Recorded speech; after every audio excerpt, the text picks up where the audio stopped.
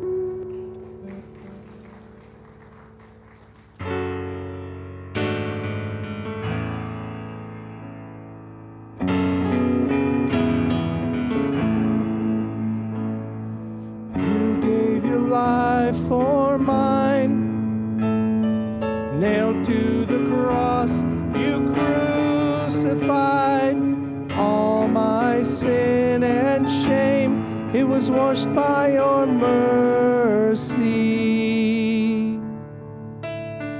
You are the treasure I find, my reason for living, so let my life become an offering to the one who is worthy. All praise to the Lord Most High. All praise to the one who saved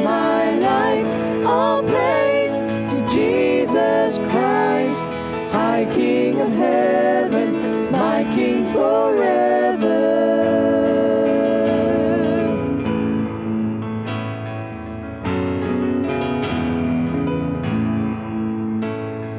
You stormed the gates of my heart. The veil in between was torn apart.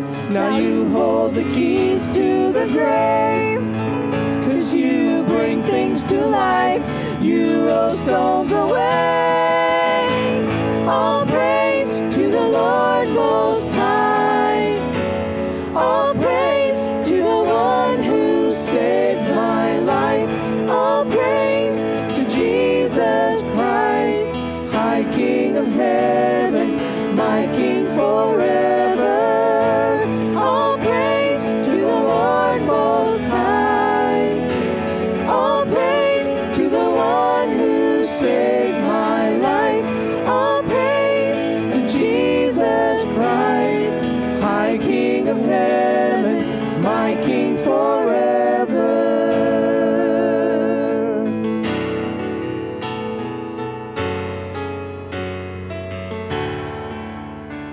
I lift my hands up, lay my whole life down before you. I lift my hands up, lay my whole life down. My whole life now is for you. I lift my hands up, lay my whole life down. My whole life down before you. I lift my hands up, lay my whole life down. My whole life now is for you. All praise to the Lord Most High. All praise to the one who saved my life. All praise to Jesus Christ, High King of heaven, my King forever. All praise to the Lord Most High. All praise to the one who saved my life. All praise to Jesus Christ, High King of heaven, my King forever.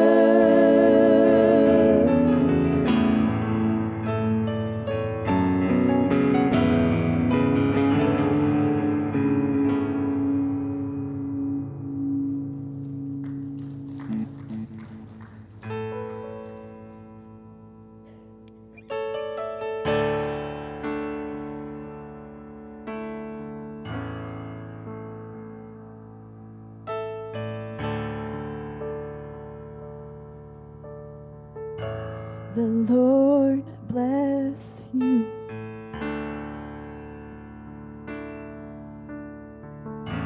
The Lord bless you and keep you.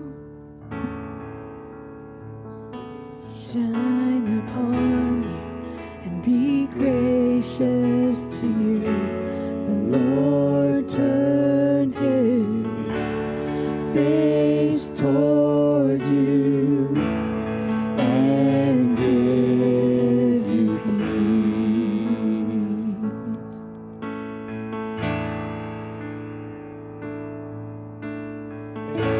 The Lord bless you and keep you. Make his face shine upon you and be gracious to you.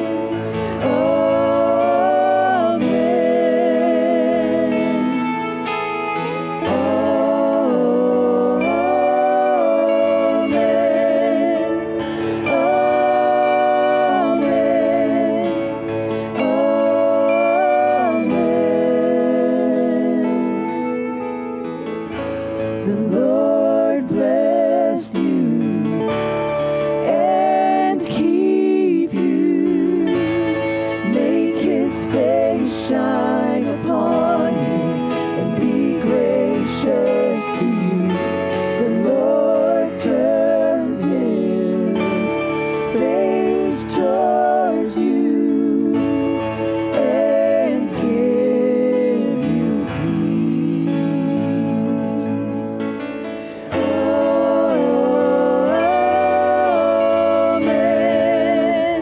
Amen.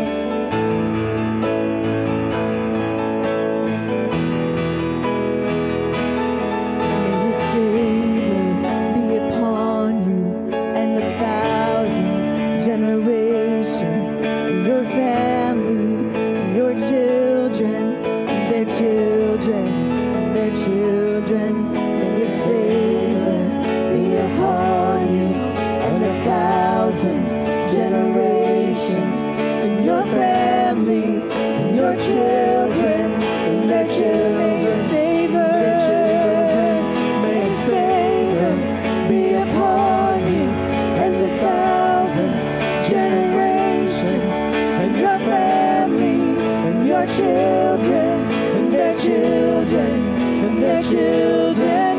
May his presence go before you and behind you and beside you, all around you and within you. He is with you, he is with you in the morning, in the evening, in your coming and you're going, and you're weeping and rejoicing. He is for you, he is for. May his favor be upon you and 1,000 generations and your family and your children and their children and their children. May his presence go before you and behind you and beside you, all around you and within you. He is with you, he is with you in the morning, in the evening, and you're coming and you're going, and you're weeping and rejoicing. He is for you, he is for you.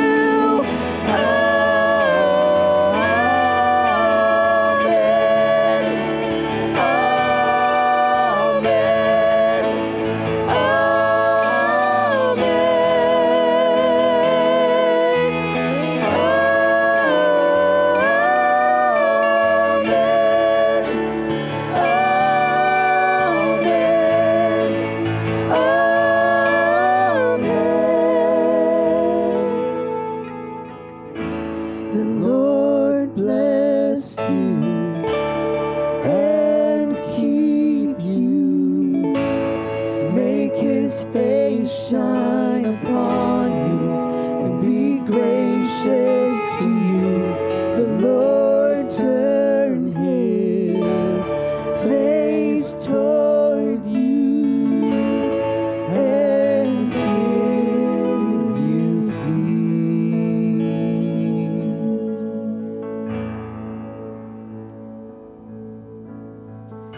You know, we talk about how generational curses can go on and on. But that's the same as blessings. God can bless your family for generations and generations. And it can start with our praises, our pure praise unto him. Can go on and on and on throughout generations and generations. This morning, I just want you just to praise him.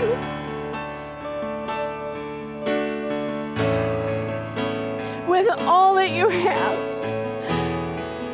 the purest praise.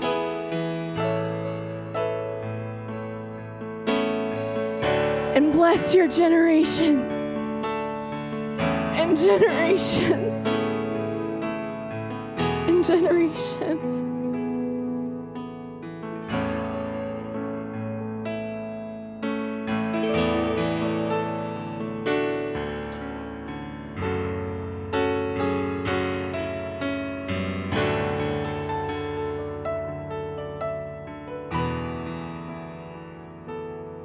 May His favor be upon you and 1,000 generations, and your family, and your children, and their children, and their children.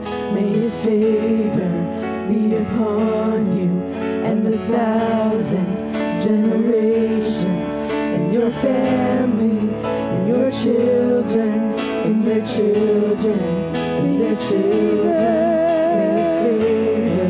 be upon you and 1,000 generations, in your family, and your children, and their children, and their children. May His presence go before you, and behind you, and beside you, all around you, and within you. He is with you. He is with you in the morning, in the evening, and you're coming, and you're going, and you're weeping and rejoicing. He is for you. He is for you.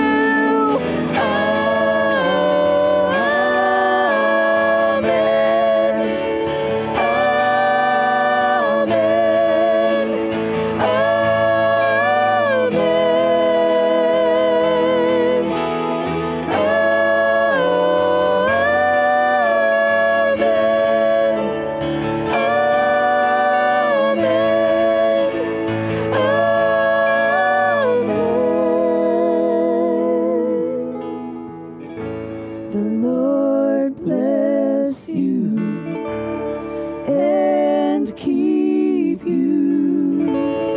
Make His face shine upon you and be gracious to you. The Lord turn His face toward you and give you peace.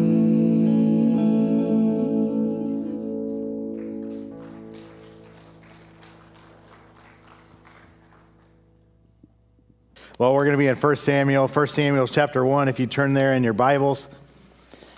This is a story of Hannah. I taught this a couple years ago, but I've seen this kind of in a new light, and God's revealed some things to me that I want to share with you. But this is a story of a woman that's in deep anguish. There are voices that are speaking into her life and adding to the sorrow that she's experiencing. And there's this awesome moment where she stands up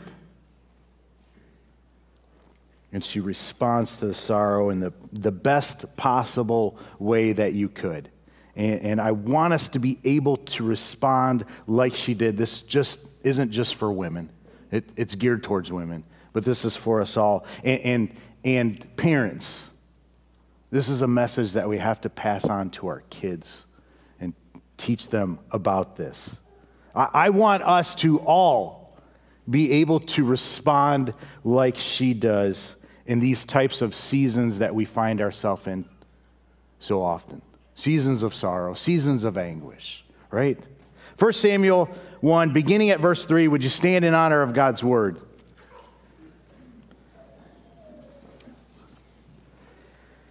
Year after year, this man went up from his town to worship and sacrifice to the Lord Almighty at Shiloh, where Hophni and Phinehas, the two sons of Eli, were priests of the Lord.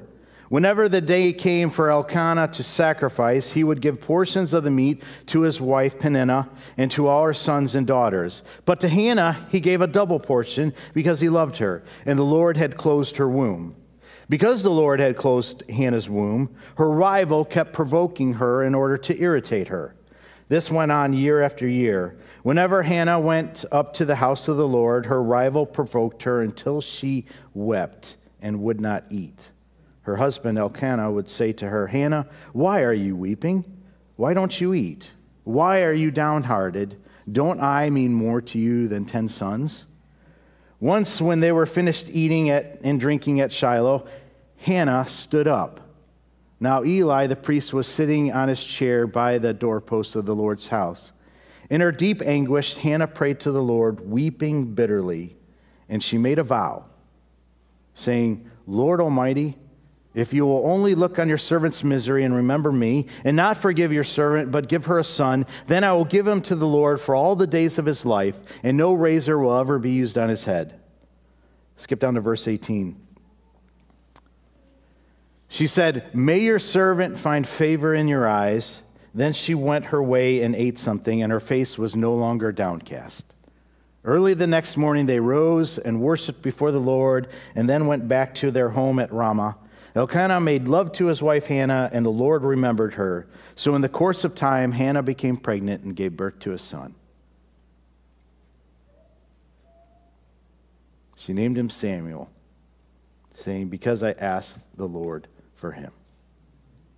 This is the word of the Lord. Let's pray. Father, we thank you for your word.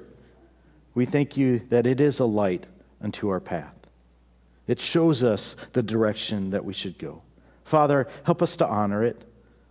Help us to honor you. Lord, speak through it to our hearts today. May they be soft and malleable. May our eyes and ears be open, Lord. And may we give you all the glory and honor you deserve. We love you and we give you praise. In your name we pray. Amen. You may be seated. In the first part of this passage, we learn of Hannah's sorrow, right? Each year, this family would travel to Shiloh. That's where the ark is, and they would make a sacrifice before it. This man, Elkanah, he has 2 wives. Verse 4, whenever the day came for Elkanah to sacrifice, he would give portions of the meat to his wife Peninnah and to all her sons and daughters. But to Hannah, he gave a double portion because he loved her, and the Lord had closed her womb. Because the Lord had closed her womb, her rival kept provoking her in order to irritate her. This went on year after year. Whenever Hannah went up to the house of the Lord, her rival provoked her till she wept and would not eat. So, one of Elkanah's wives is bearing a lot of children, and one wife can't bear any. The one bearing the children mocks the one who is unable. And we're told later in verse 10 that Hannah was in deep anguish, weeping bitterly over this. The word deep anguish literally means a pain of the soul. And when it says that she was weeping bitterly, she's crying out loud. She's wailing out loud. She's experiencing great sorrow. Why? Why is she so unhappy? Well, at this time it was typical, but not condoned by God. Don't mistake that. This is not God's idea, right? That if you married a woman, though, and she could not bear children, that you would take a second wife. And that seems to be what's happened here. She couldn't have kids, so her husband married another woman, and this other woman could. So that points to Hannah as being the problem here, right? The big reason for her sorrow is that she's not living up to the cultural ideal. The cultural ideal for women at this time was to have lots of children. Lots of kids at this time was important for families, and not only families, but for communities and nations as well. The more kids you had, the better off you were economically, right? If you had more kids, you could plant more crops. You could put those kids to work. You could plant bigger fields, right? If you had a trade business, you had more workers to send out to do things. The bigger, the better. The bigger all those things were, the more money that you could bring in. And like I said, this not only benefited the individual family, but the community as well. There's more people working. There's more people trading. There's more people who need stuff. So the community was blessed. It was good for it. Second, it was good for your future security, right? The more children you had, the more likely you would have a place to live in your old age. They didn't have social programs at this time. They didn't have retirement. No, they would depend on their family. So the more family you had, the more security you had. Not only for yourself or your family, but for the community as well, right? The more kids that all the families had in the community, the bigger you were, obviously, the more people that you would have that could fight to protect that community, to raise an army for a nation. So this was huge in this time period for families and for communities and for nations. Therefore, one of the best things you could do for you, for your family, for your nation, would be to have kids. A woman bearing a lot of kids was a hero.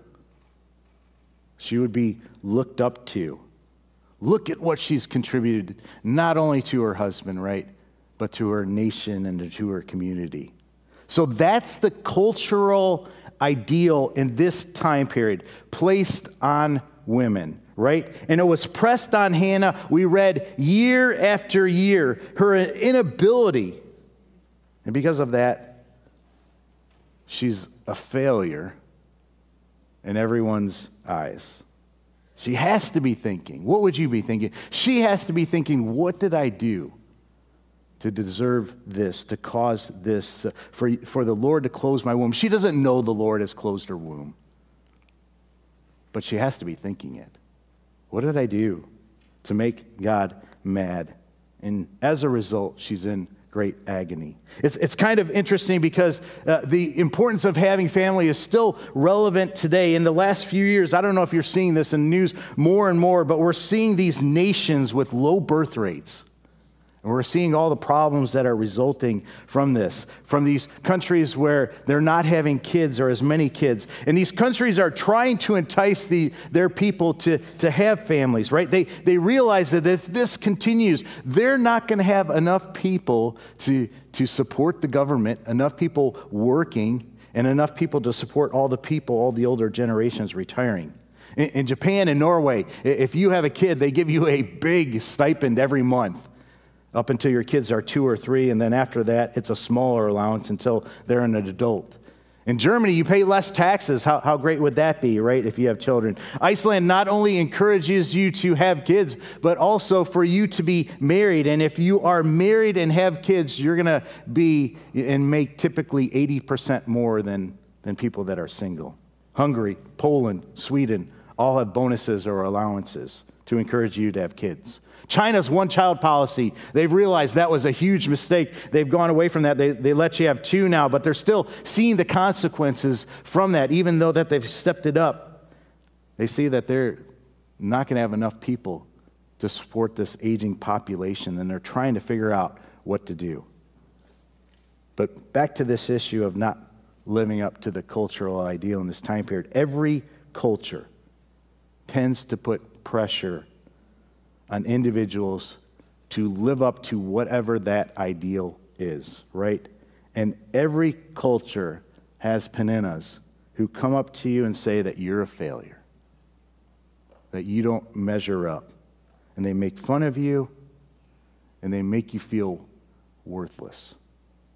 Our culture puts so much pressure on women to live up to this impossible physical ideal, right? And because we have this, we Photoshop ourselves. We see people are Photoshopped in magazines. We put on the filters with all the images. Even in movies, people are digitally edited, or there are body doubles, right? We've all learned the right way to take the selfie. That's the most flattering, right? Because of this cultural ideal. And where does that lead us? We now have a culture that largely self-harms, right? Young ladies cut themselves, burn themselves. We have all sorts of eating disorders. And it's not just looks. It's not just women, right? There are money, status, accomplishment, ideals. Not too long ago, there was an ideal that said, man, you need to go to college, right? You need to have that degree.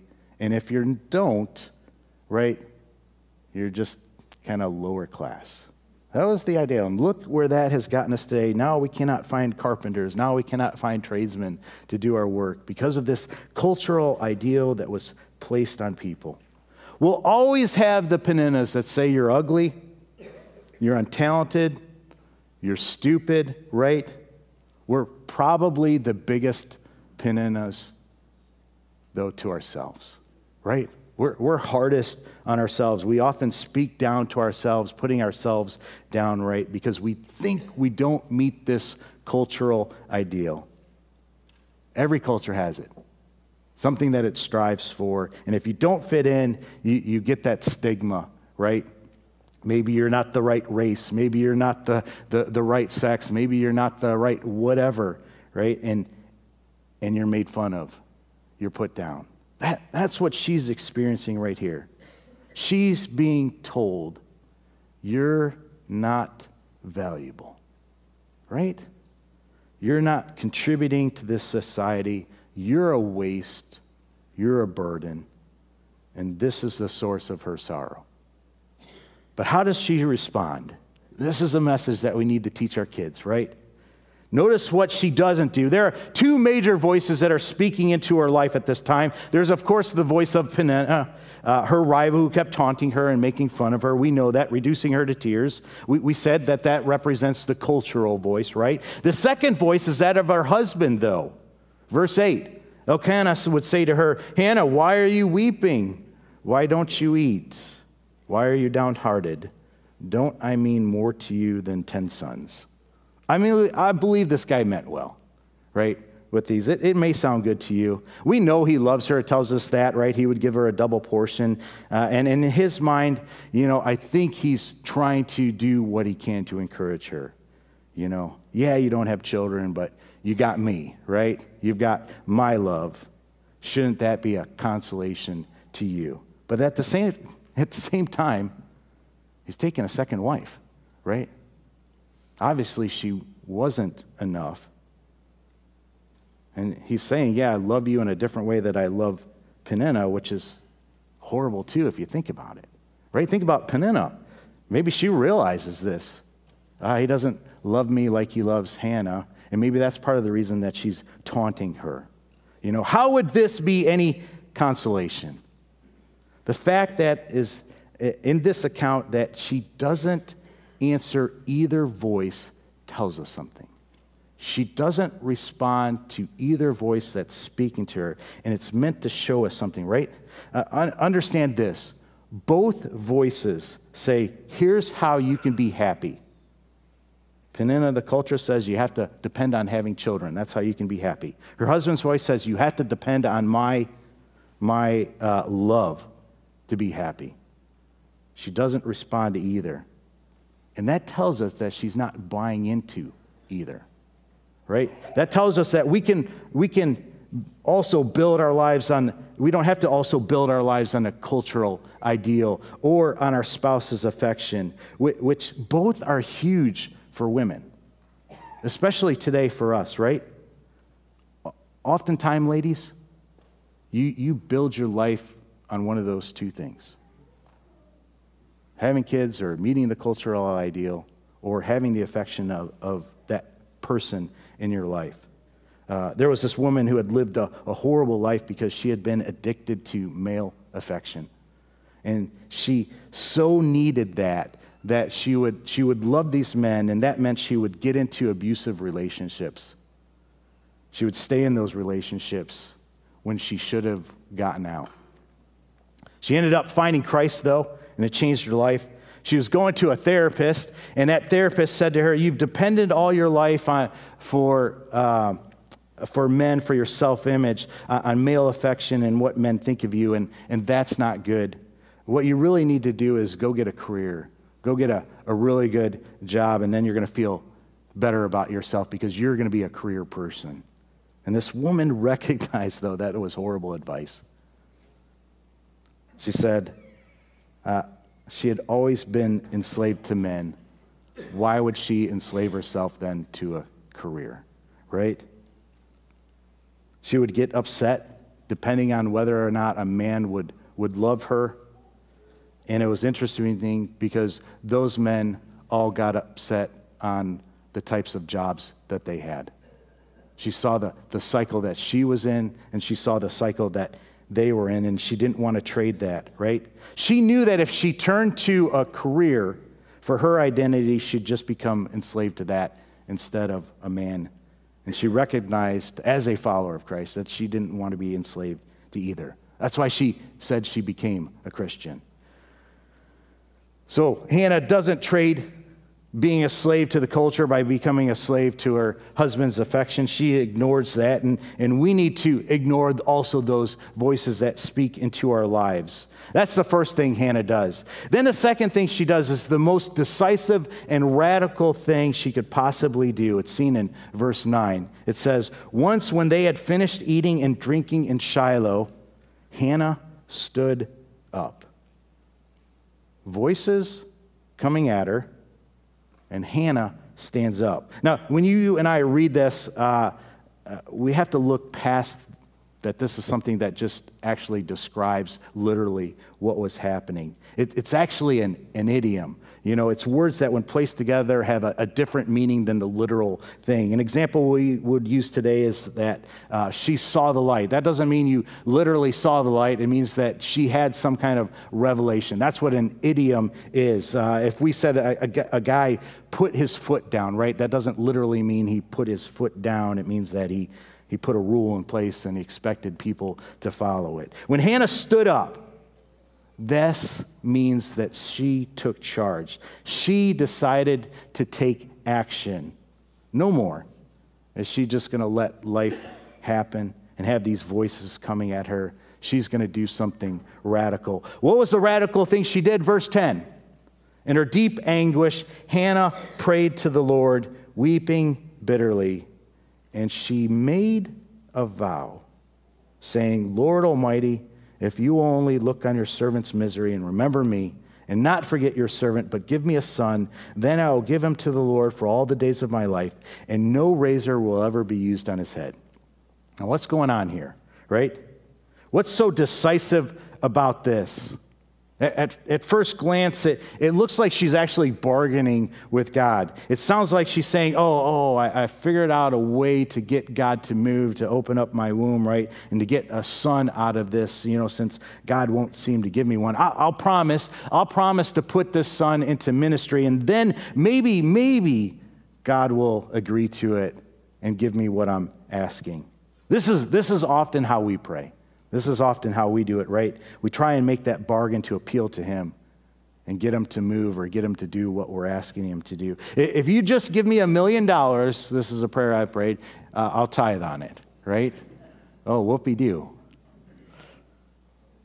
That's not happening here, though. If she was making a bargain, then this next thing wouldn't have happened. Verse 18, she says, "May your servant find favor in your eyes." Then she went her way and ate something, and her face was no longer downcast. Do you see it? Do you see what happens here? If she would have been bargaining, this is the order of what would have happened, right? We would have prayer, then pregnancy, then peace. That's how bargains work. Prayer, answer the prayer, then peace. It would have happened in that order. Say, for example, you're in a really tough time and you pray out like, "Lord, just save me from this," right? Do you get peace after you pray? Or do you get peace after you come out of this thing that you're in? If you're able to come out of it. That's typically what we're doing and how we're praying. That's not her, though, right? Most people, when they pray, they don't experience peace after the prayer because they're doing this bargaining with God. And they have to get what they're asking for in order to be happy. But not Hannah, right? And this is how every follower of Christ needs to pray and needs to realize and needs to get to a place where they're at, right? It needs to be in this order, all right? It was bargaining is prayer, answer to prayer, peace. Followers of Christ, it's prayer, peace, period. That's where it needs to be, regardless of answer to prayer. That's where we need to get to. That's where Hannah was, right? That's how she prayed. She made her request. She poured everything out to God, and she left the outcome in his hands. Whether I get pregnant, whether I get this job, whether or not I make more money, I'm okay with it.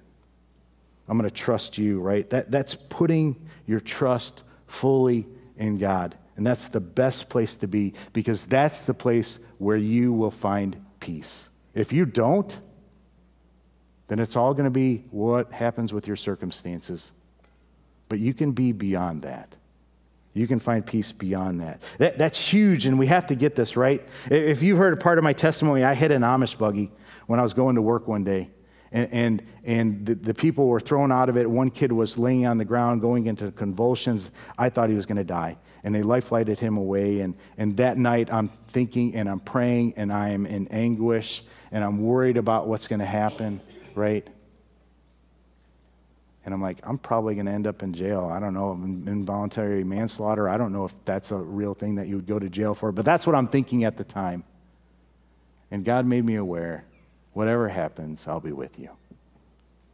And so I was praying that this kid would live, but in my heart, I determined that no matter what, I was going to trust him with the outcome.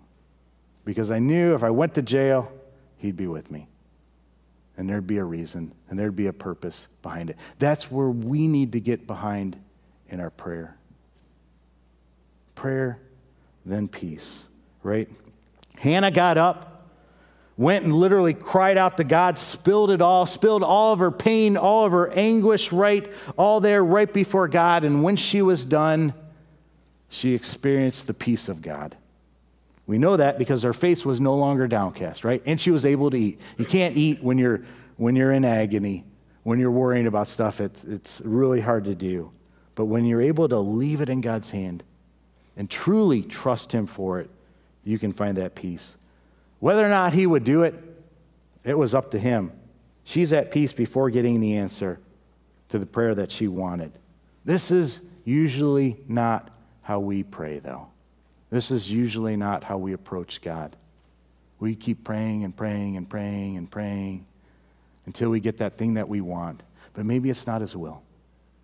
We've got to trust it to his will and just lay it down before him. Right? We see even more of this when we look at her vow. This isn't just about putting her son in ministry, right? Because she says at the end of verse 11, I will give him to the Lord for all the days of his life, and no razor will ever be used on his head. What's she talking about there? Well, you have to understand the system back then, right? Elkanah was actually a Levite living as an Ephraimite. Levites were one of the 12 tribes of Israel. They were the priests and the people who ministered and did everything in the tabernacle and took care of all the other 11 tribes of Israel when it came to worship and serving God. The other 11 tribes, they could actually own property, own their own land. They had their own wealth. They had inheritance, right? They could go into business and farm, but the Levites couldn't do any of that. They were dependent on the rest. They weren't given any land as their own. They had no assets. They depended on offerings, right? And the vow that she makes for her son is the vow of a Nazarite. A Nazarite was like a voluntary Levite, usually only for a time, but she says for the rest of his life. A Nazarite was given to Levitical type work, to live in the tabernacle and to help the priests and do the work of the Lord, right? And the sign that you committed to this was you wouldn't shave your head and you wouldn't drink any alcohol. And when you see this, it makes even more sense what Hannah is doing here. Why did women want children back then? We said all the things. She wanted children to fit in. Women would go to the marketplace and they'd bring their kids with them, and their kids would play with each other. And they'd talk about their kids and show off things and tell stories. This vow meant she'd still be living a life without that if it happened. If he's a Nazarite, he's going to be staying at the temple there. So she wouldn't be able to fit in. Another reason why you'd have a son is because you'd want them to grow up and learn the trade, take down the family business, inherit the land, provide for you. But if your son's a Nazarite, He's not going to be able to do that. He's not taking on the family business. He's not going to be owning any land. There's no future security for her. A third reason why you'd want to have a son is to fill your life with the richness of literal hugs and kisses, right? The emotional richness of having a child come up to you and just give you a hug and tell you that they love you with big smiles, and you'd have that person to put your arm around, right? But if your son is a Nazarite and going to live in the temple away from you, he's not living with you. You're not getting that. Maybe you see him once a year.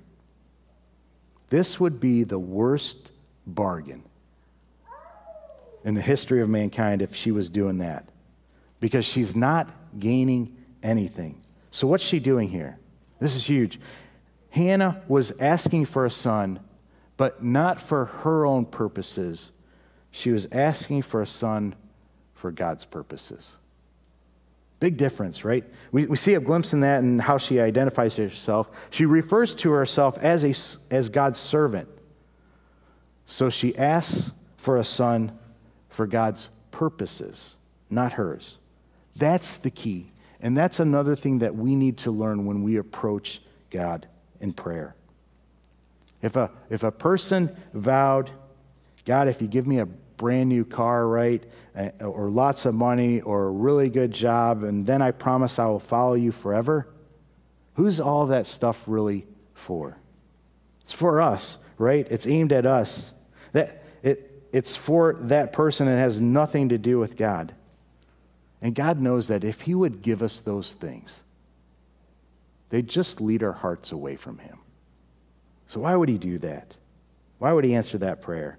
We try to make these things about God, right? Like I said, if you give me that $1 million, I'll tithe. We try to bargain with him. We try to pretend that it's really about him and all the good that we're going to do, but he sees through our true intentions. He sees our motivation. Don't think that you can fool him. Let's not kid ourselves with our prayers, right? What if, though, we prayed differently? What if we made it all about him? Lord, will you give your servant a reliable car so that I can go serve in this ministry or that ministry in this other town, right? That's a prayer focused in on him and his purposes. Lord, I would love a spouse, but give me a spouse that I can serve you together with, right? That's a prayer. What are you praying for? And who is it really for? If you're praying for things, thinking that those things or those people, when they're put into your life, are going to give you peace and contentment, they never will. The only one that can is Jesus Christ. Don't kid yourself. You know how else you know if you're praying right or wrong? Or if you're coming at it from the right place? It's how you react to the no's. If you pray for something and he doesn't answer it the way you want, right? If it doesn't go your way and it makes you angry or it makes you miserable, you're praying from the wrong place. If that's the case, you're finding your purpose in those things. Those are idols. People can be idols. Things can be idols, right? But if you find your purpose in him, then it doesn't matter if he gives you that money, that car, that job, that person, right? You're going to have him regardless. And that's where you find peace. That's where you find purpose, right? That's the place that we all need to get to. Here's the crazy thing, though. God is sneaky. Sneaky. Sneaky good, right? Jesus says in Matthew 6:33, this is a verse you need to memorize. But seek first his kingdom and his righteousness, right? And all these things will be given to you as well. You need to know that. That's exactly what Hannah was doing in this situation in her prayer, right? Seeking a child, but for his purposes, his kingdom. And what a child Samuel turned out to be, right? A great prophet of God. One of the most important figures in our history, in Christianity and Jewish history, the last judge to lead the people of Israel for 4 decades, and he would be the one to anoint King David. But seek first his kingdom and his righteousness, and in all these things will be given to you as well. That's an amazing promise, right? Because Hannah looked to his kingdom, looked at herself as his servant. And what was her reward? God answered her prayer so far beyond what she asked for, right? He gave her the desires of her heart, not just with Samuel, right? 1 Samuel 2:21, and the Lord was gracious to Hannah. She gave birth to 3 sons and 2 daughters. Meanwhile, the boy Samuel grew up in the presence of the Lord. Here's the key. If you're praying and you're seeking your kingdom, that's a prayer he won't answer, because in the end, it will just take you away from him. They'll just be idols. But if you seek his kingdom and his righteousness, he will give you those other things. Why? Because when you are seeking his kingdom and his righteousness, when you're doing that, you're finally able to handle those other things in the right way, in the best way, for the right purposes. You're finally in the right position to receive those things. Would you stand with me? Ladies, what are you seeking? What are you seeking? You seek after that other stuff, it's not going to last. It's going to leave you empty in the end. It's going to turn to dust, right? Seek his kingdom above everything else, and he'll give you the desires of your heart. What do you desire? Right? What do you desire? You got to have the right heart that can handle that. And he's not going to give you that before you're ready. It would just destroy you. Just like you won't give your kids a bunch of candy, maybe a little bit, But you don't want to hurt them. God is a loving father, a bridegroom that wants the best for you. He's got something you can't even imagine. You can't even fathom. But you got to seek him first. Amen? Let's pray. Father, we thank you for today. Lord, I know I've mentioned ladies, but I'm speaking to us all, including myself. Father, would you help us to seek your kingdom first? It's not a trick. It's not a way to make us just focused on you and for your benefit. It's for our benefit. Lord, would you open up that truth to us? Lord, would you enable us to make a vow today in all seriousness with the understanding of how important it is to keep vows? Would you help us to make that vow today, to seek you to the best of our ability, to seek your kingdom, to seek your face, Lord, by turning to your word, by being in prayer, by coming to church, by being the church, Lord.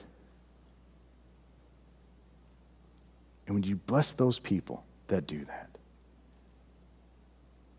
Father, again, we thank you for moms. We give you all praise and honor for them, Lord.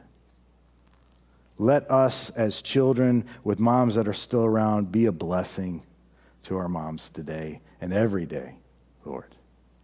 Father, thank you for what the praise team spoke to us, Lord.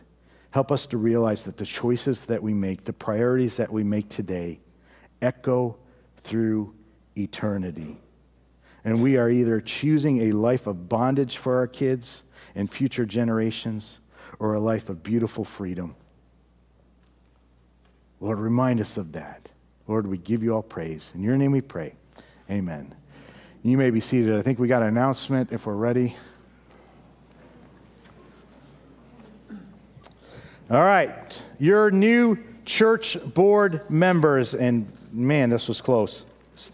1 point between third and fourth. So we voted for 3. Nancy Resendez, Debbie Smith, and Carol Tussing.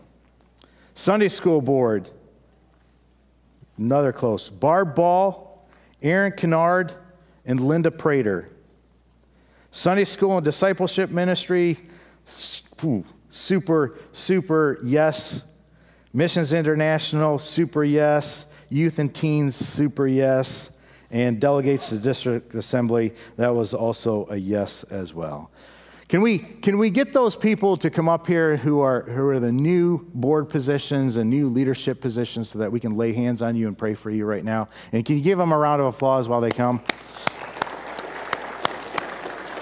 I don't know about you, but I had a hard time voting for people.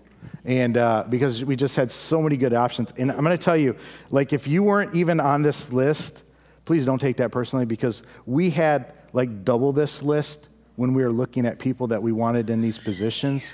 And we just thought what would be best for you and what would be best for the church, and we tried to let God lead us. So please, if you wanted to serve on one of these boards or something like that, please know it wasn't anything. You know, George, you were one, and we said, we know what you're going through, right? And we want you to be able to focus in on that because we love you and care about you.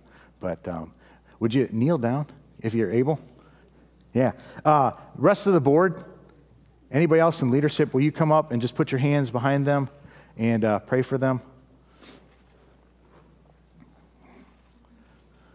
You two should be kneeling. You're technically, I know, returning, but you're not new. But yeah, we still want to pray for you. All right? All right. All right, not going to listen. All right. Let's pray. Father, we thank you for these new leaders of our church, Lord. We give you all honor and praise. Father, I pray that you would guide them. I pray that they would not make decisions out of human wisdom, but make decisions focused in on what you call them to do.